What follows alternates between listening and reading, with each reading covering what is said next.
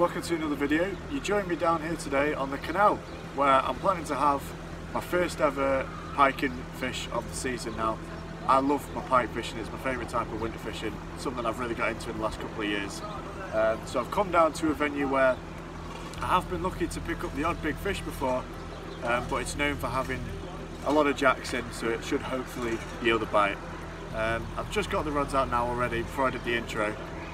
Next time I bring them in, I'll talk you through the rigs, what I'm doing and how we're fishing, and yeah, I'll see you then. Hopefully it won't be too long until we get a fish.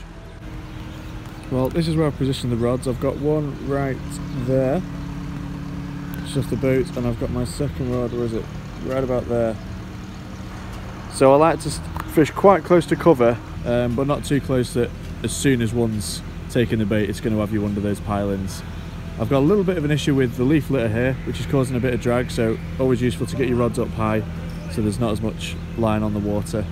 Yeah, I'm going to give this cast about 45 minutes. That's as long as I tend to give a cast before I juggle the rods around. I'll perhaps put one down over there, throw one down a bit further up, and then we've also got up there a basin which I can go and fish later. So that's all I do. I tend to juggle the rods around quite a lot, potentially more than some people. I just think sometimes those pike are sitting there and you've got to drop a bait on their nose to get a quick take, and I'm only here for a couple of hours, so on short sessions like this, that's the tactic I think we're going to use.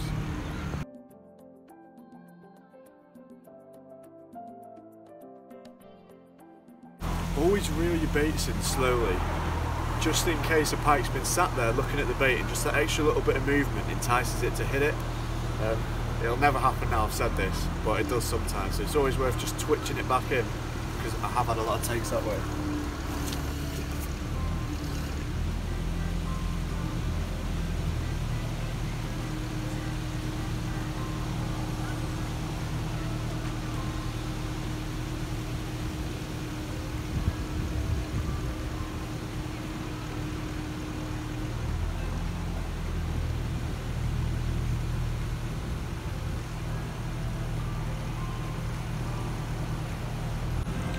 I'll just take this opportunity to show you the rig. So I've got a bead, this is the first thing my lines run through, then my running float, then I've got another bead, then my lead bullet, and then really you should have another rubber bead there to protect your swivel, okay?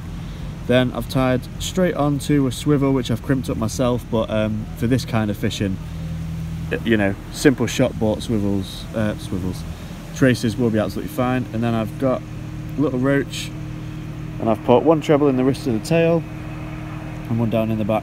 That's all it is, really simple. And then I just keep the depth with a stop knot up there on the line. I've set that at about 5 feet to keep my depth.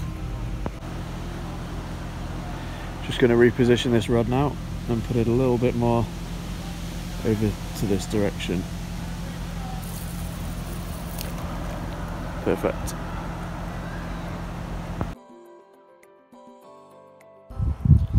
Well, I've now come down into the main basin where the boats turn around in search of a bit more luck. I didn't have anything down there. It was there was loads of leaves like dragging on my line and stuff. I just wasn't really feeling it, so I've come down here. I've popped one rod out in there somewhere, and I've got one just down the side of these boats behind me, and we'll see if that does any better.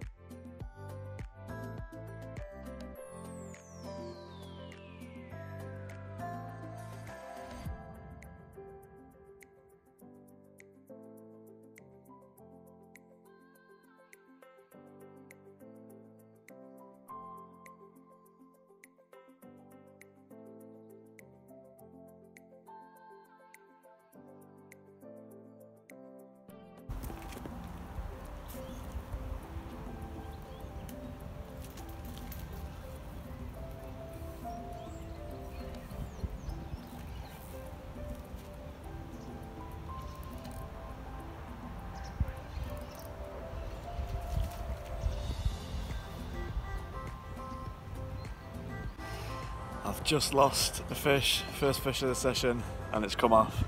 The right hand rod went good as gold. Struck into it, it was on for about 10-15 seconds. I think I've got it on video so you'll be able to see. And then the hook's just pulled unfortunately. Didn't feel like a proper tiny scrappy little jack, but I certainly don't think it was anything massive, so oh well. But now I really want one.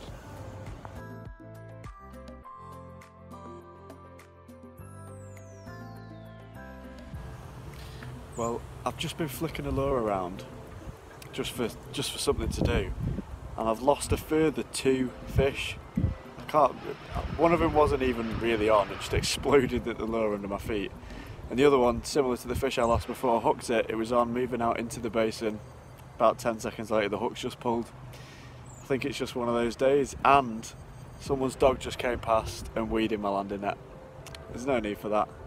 So I think I've earned a 20 now. I would take a £1 pike right now, to be honest. I don't mind putting these videos on YouTube because they are a bit relatable. Like, we all have days like this, hard days. I thought it'd be way easier than this, but I'm not putting a blank up, that's just boring, so I need to start catching some fish.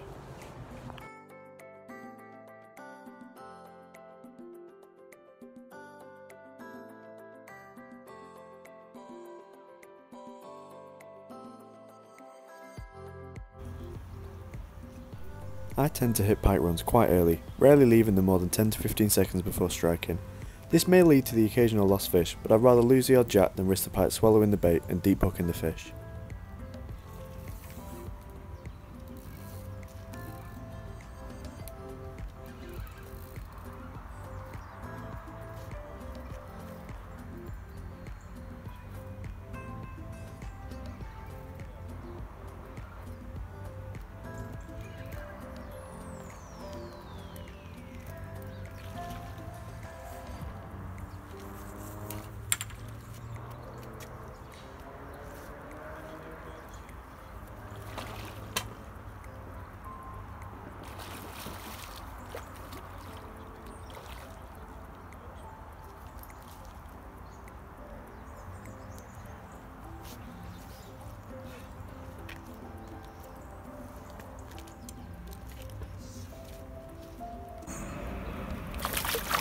Great stuff. You can see there's a treble in the mesh of the net that's flying. That's the reason you should always use rubber mesh, which unfortunately I've not done on this occasion, but this is the exact argument why you should. Let's get this pike unhooked and have a look at him.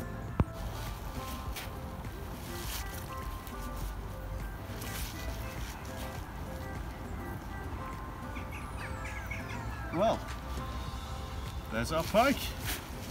What a lovely fish, about £3. I'm really glad to get one after losing all those fish.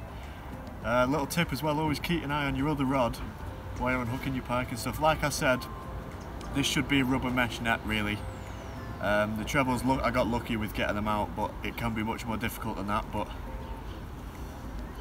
nice prize. I think £3.5 is accurate. Healthy fish, gave a fair scrap, didn't just come in like a plastic bag. Happy with that. Let's get the fish back. It's really nicely marked as well.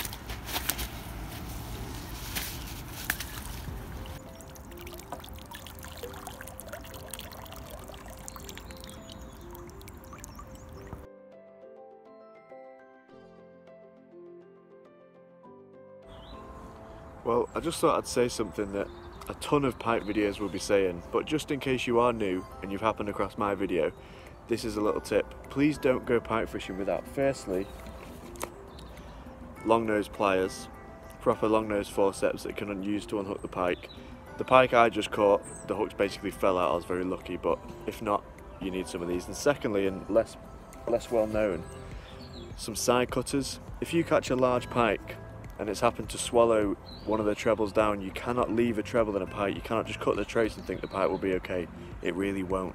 So you have to use side cutters, cut the ends off your trebles below the barb and then take them out. Reasons like this are lending themselves to the future of pike fishing being single circle hooks, even barbless, and I think I'm certainly swaying that way. I'm still on trebles right now, but I think the future of pike fishing is certainly going to be circle hooks. But if you're pike fishing with trebles, just please make sure you got those two things with you in your kit, because like they're so necessary if you get a deep hook pike. Look, that one was completely easy. It literally fell out in the mesh of the net. and then the hooks fell out of the net, which is even better, so happy days there.